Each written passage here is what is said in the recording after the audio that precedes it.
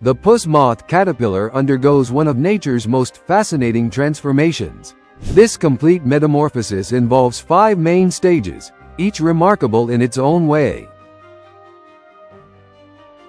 Larval stage, the caterpillar. The journey starts with a caterpillar, green, plump, and equipped with a distinctive forked tail it uses for defense. This larval stage is focused entirely on feeding and growing. The caterpillar munches on leaves and stores energy for the big transformation ahead. Pre-pupal stage. Finding a safe spot. After several molts and once it's fully grown, the caterpillar stops feeding and begins to search for a safe, sheltered place.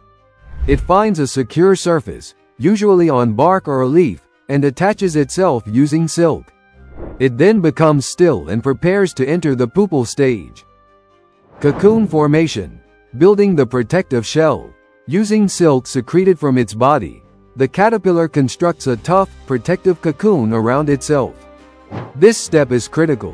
The cocoon shields the vulnerable insect from weather and predators during the transformation. Pupal stage, metamorphosis. Inside the cocoon, a complete metamorphosis begins.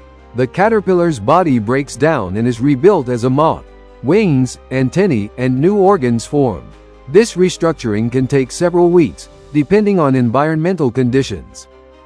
Adult emergence, becoming a moth. Finally, the adult puss moth breaks out of the cocoon. At first, its wings are soft and folded. It rests, allowing fluid to fill and strengthen its wings.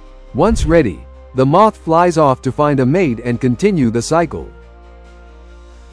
Each stage showcases the incredible complexity and beauty of insect life.